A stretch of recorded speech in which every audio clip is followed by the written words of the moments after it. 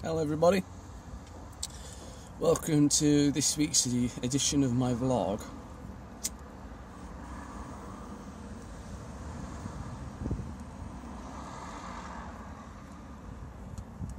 As you can see, I'm smoking a pipe today, and the tobacco I'm using is Rattray's Terry Red, which is infused with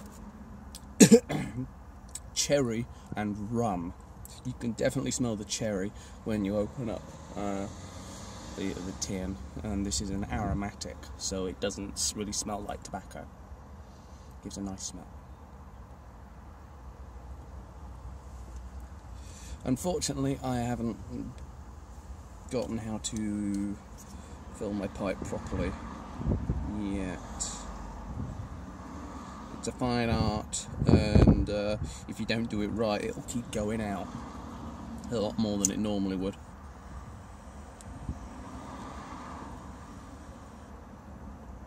But anyway, today I thought, after having a few odd ones recently, I'd like to talk about dreams. Now, pretty much everybody has them. Some people don't remember them.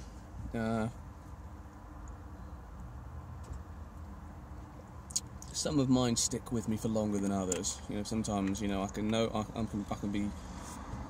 be dreaming, I'll wake up, I'll remember it for a little while, and then by, you know, within a few hours that I've forgotten it. But something that I'm not sure if everybody else can do or not, but when I'm dreaming, I know when I'm dreaming.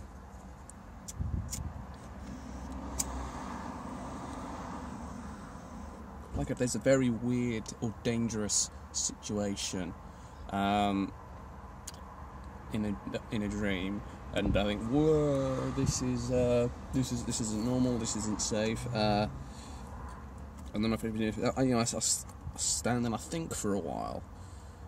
Am I dreaming? Yes, I'm dreaming. Let's just carry on then.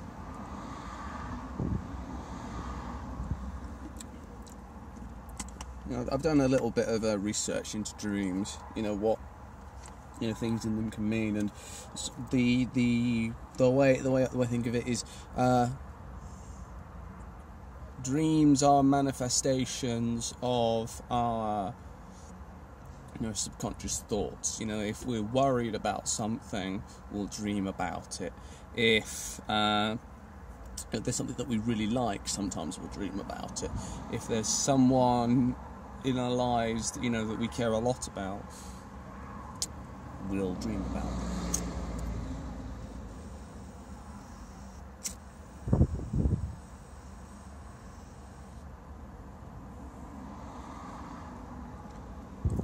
And there are a few recurring themes in my dreams. One of them is driving and the brakes don't work, or don't work very well at all, and I either have an accident or nearly have an accident. Now, it's not really I'm not sure if I've ever actually had a proper car crash in a dream. It's more like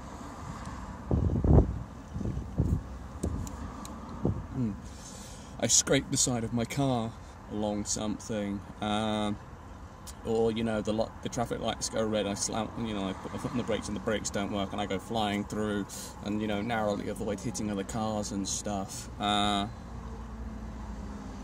general things like that.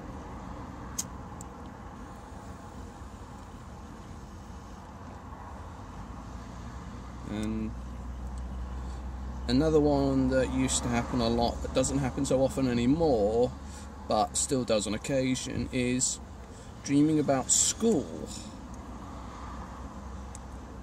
But not when, like, for example, you know, it'll be the Christmas or the summer holidays, and I'll dream about going to school, and I'll be like, hang on a minute, this isn't right. This is, you know, it's 3 days till Christmas. Why are we at school? And whenever I would ask anybody in my dreams about it, because I've always had some sort of semi-lucid ability in my dreams, in that, you know, sometimes I can make conscious decisions and whatnot. You know, I'd ask them, you know, why are we here? It's, you know, it's Christmas, we shouldn't be at school. Nobody had a clue. You know, quite recently I had a dream where I walked into one of my old science classes and one of my science teachers was teaching. It wasn't the science. It was weird. It wasn't the science teacher that was in that room. It was Mr. Peacock's lab room, but the other science teacher, Mrs. Pugsley, was there. And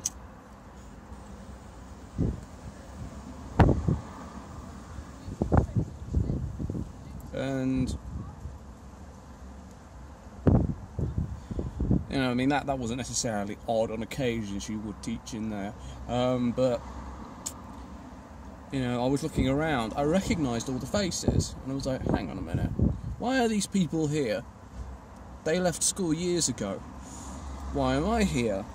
And you know, I asked Mrs. Pugsley, you know, why are all these people here? They should have graduated years ago. And she said, oh, they were held back. Keep in mind, it's been 10 years since I left compulsory education, so yeah, that was a bit odd.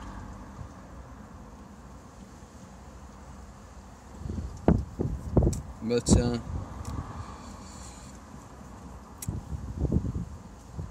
yeah, Dreamy decided, oh well, yeah, it wasn't really something that I could question because I didn't have all the answers. But Mrs. Pugsley just said, you know, as soon as you're here, you may as well learn. Oh, all right then. You know, I sat down with the rest of them, did some of the lesson.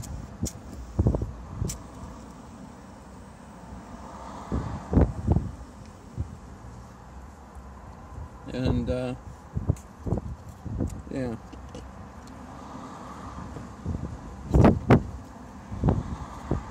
yeah, that was probably the #1 recurring dream theme throughout my life.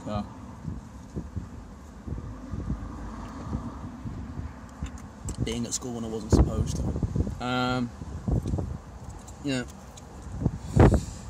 It being that I have this sort of semi-lucid state while I'm dreaming, I can recognise when I'm dreaming. A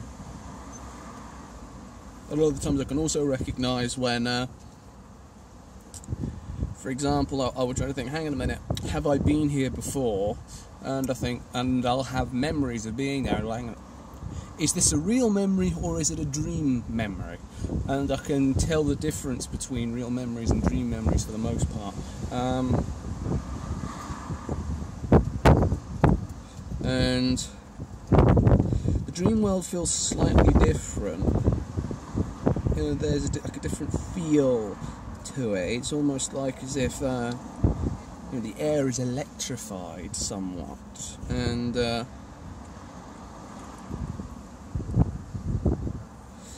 which is one of the reasons why I can normally tell that I'm dreaming.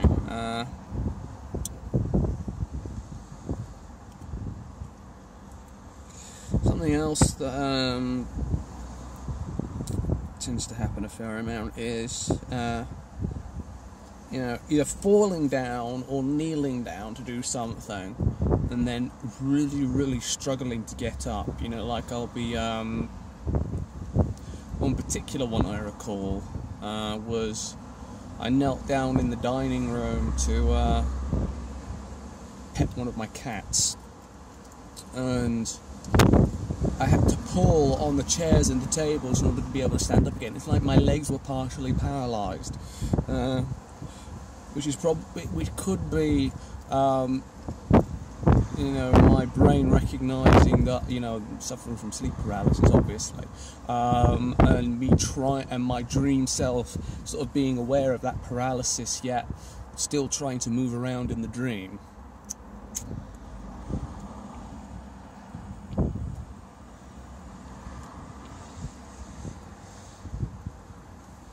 Definitely, it's quite disconcerting and frustrating. Another one I remember from years and years ago was I was crossing the road outside my aunt and uncle's house. I trip over in the road and there's a car coming and I can't get up. So, I'm struggling to stand up. I can't stand up. But okay, there's a car coming. I've got to drag myself out of the way of the road, and that was it. It's frightening, but also at the same time, I recognise that it's not real. So it's not something that is, particularly worrisome. If you catch my drift. Apologies for the wind noise. It's like almost feels like gale force winds right now. The car's being buffeted around. Anyway,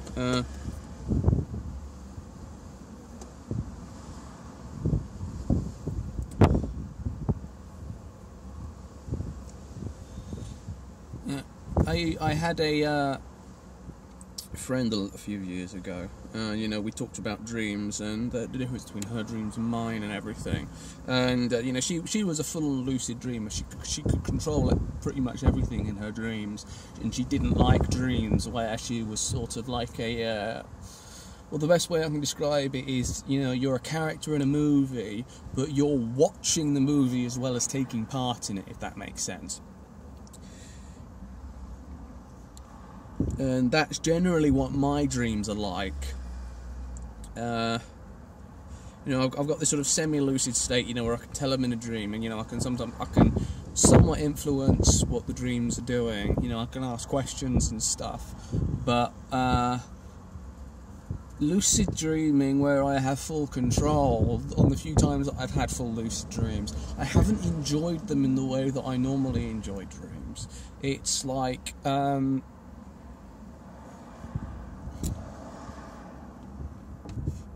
if I have control over it, it doesn't feel the same to me.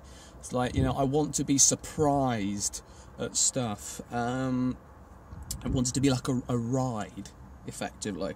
And when I'm lucid dreaming, and the easiest way for me to do that is, sort of, you're in the middle of a dream, and you half wake up.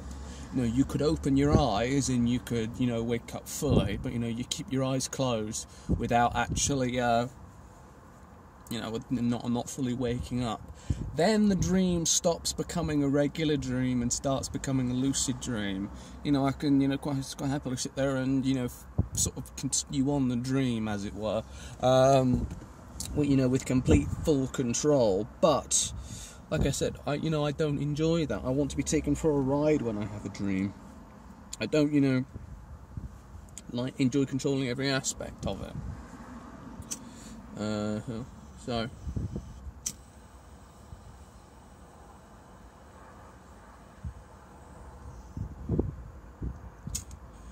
one of the another thing that I tend to dream a lot about is, I wouldn't say I have good dreams very often. I have thrilling dreams, like whether they be, be zombie dreams or dreams involving dinosaurs. Something that I will often dream about is, being, trapped with a group of people at something, akin to Jurassic Park, where the dinosaurs have escaped, and you run, running around all the time trying to escape them, and locking yourself in, in vaults and whatnot. That could be the reason why I like games like Amnesia, because that's a lot of what you're doing is very similar to those dreams. Or I could be dreaming that because I like games like Amnesia. I'm not sure which way around it is, but zombies and dinosaurs I tend to dream about quite a lot.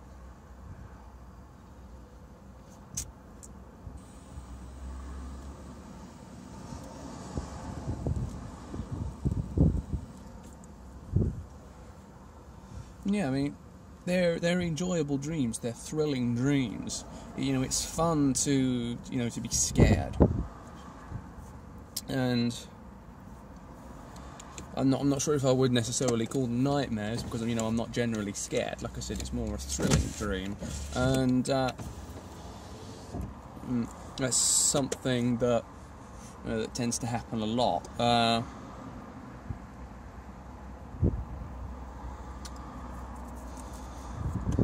trying to think of a dream. I had a dream last night that I can remember. Unfortunately not.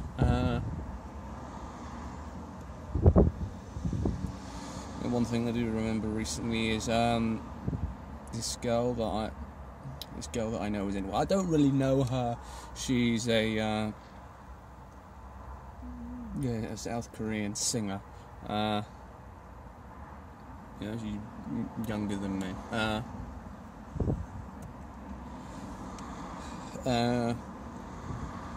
And even though she's not white or anything in this dream, she was my sister. That's the most recent one I can remember. In the case, no, that wasn't the most recent one I can remember. The most recent one I can remember is this house. Now, see, Dream Me thought, because me being aware that I was in a dream, I was thinking, this is it was an empty house, and it could be abandoned. I'm not sure what would be the best way to describe it, but it still had stuff in it. Now, Dream Me recalled waking memories of this house. Seeing this house a lot. One particular thing that we would see it a lot as on the way to somewhere, and when I was very young, my mum would stop off, and we would look at the house, because it was interesting. Now, it wasn't a particularly old house, like something from the 50s or 60s perhaps. It was a detached house, willow trees around it.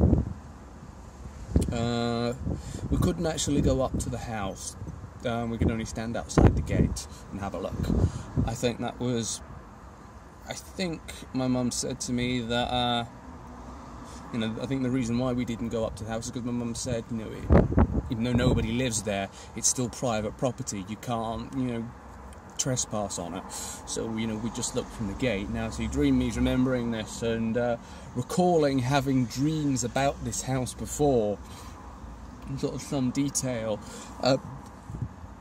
And then I'm like, but then I wake up, remembering this dream that I've had. I'm like, does this house exist?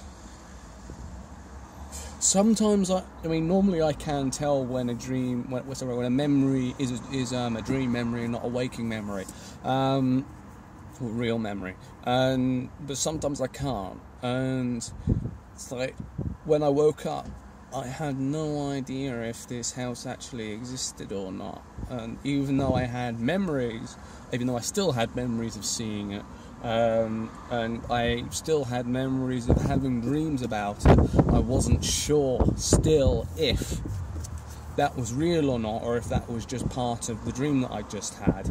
But we'll have to ask my mum about it. But yeah, it's disconcerting when I when I can't tell fantasy from reality. It's never anything extreme. It's just like memories, trying to remember if certain things were something to do with a memory or not.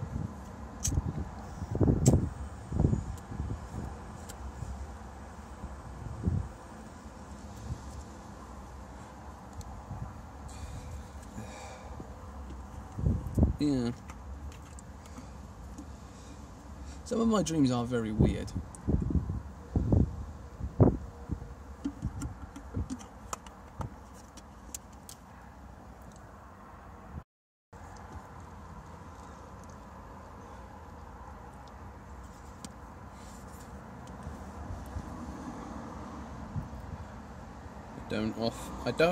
I don't often have dreams about people I know outside of my immediate family. Usually the people in my dreams are, celebrities, be they actors or singers or whatever, filling a role in my dream, or it's sort of a generic person, probably that I've seen in the street before, but don't know them, and it's sort of like my dream is drawing on this, these memories of, faces that I can't actively remember, and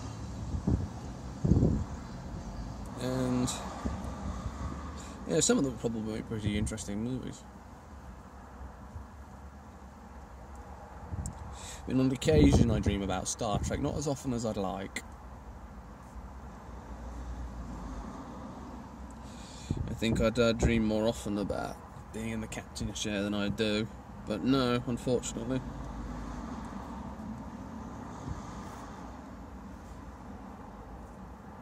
Excuse me a second.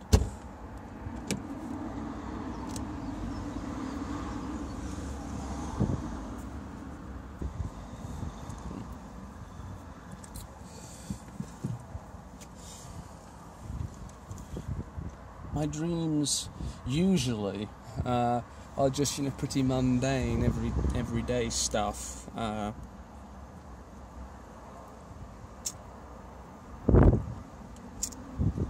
Like if I've ordered something online and I'm waiting for it and I'm excited to get it, I will dream about it coming in the post and stuff and whatnot. Or something weird like it arriving and my mum hiding it. And not that I think she'd ever actually do that, but we can't control what we dream about for the most part. I mean, there's some other stuff I remember from when I was younger, and still at school. Sometimes I dream about, a girl I had a crush on. I dream about, us, going out and everything, dating and being a couple and whatnot. And then it would get to the stage where I'd realise it was a dream, and it would be like, oh, how disappointing.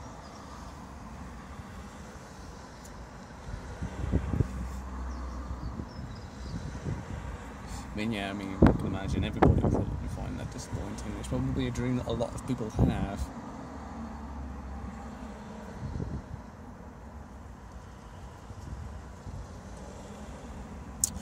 Anyway, enough about dreams. With regards to things that have been going on in my life recently, I'm not sure if I said this in my last video because it has been a while, but I sent off the forms for the personal independence payment. I've since found out about another benefit called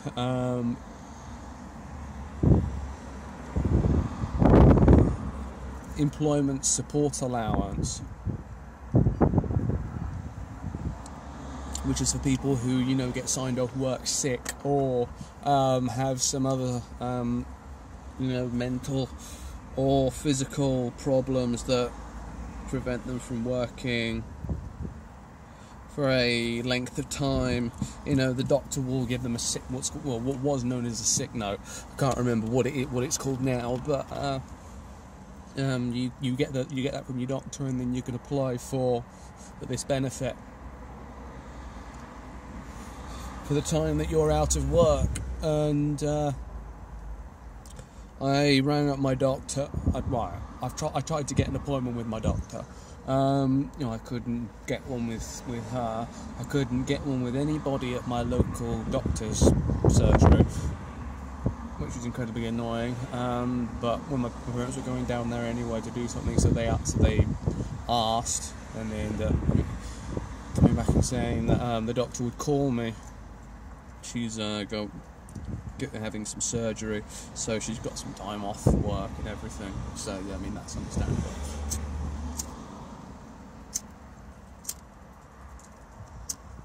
Bloody thing. So I told her what I wanted. and asked her if she'd be willing to do that for me. She said, yeah, she would. She's giving me a sick note for 3 months. Hopefully I'll be able to, get some extended time on that, because clearly I'm, considering that my last job was a year ago this month, he doesn't really I don't think that 3 months is going to be long enough, but we'll see.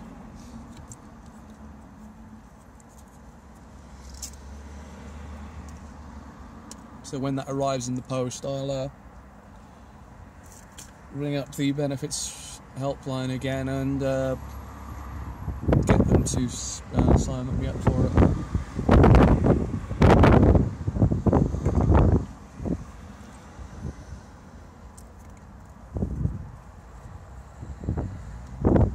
Yeah, I mean, I hope I can get that employment support allowance for a bit longer than 3 months. But I mean, if the personal independence payment is a decent amount of money, then I won't really have to worry about that. Which is more that I'm getting in job seekers allowance, or the same as I'm getting in job seekers allowance, then I can probably just come off job seekers allowance and subsist on the personal independence payment.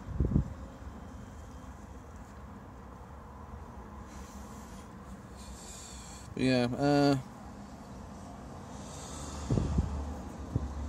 anything else going on?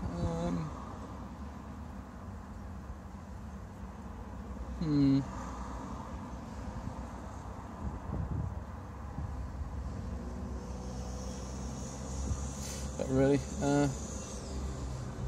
my toe is no longer purple, but it still hurts if it touches stuff, so probably is broken, and it's probably going to take quite a while to heal, if it ever heals. Thankfully it no longer hurts when I walk, so I'm not hobbling around and I don't need the cane anymore.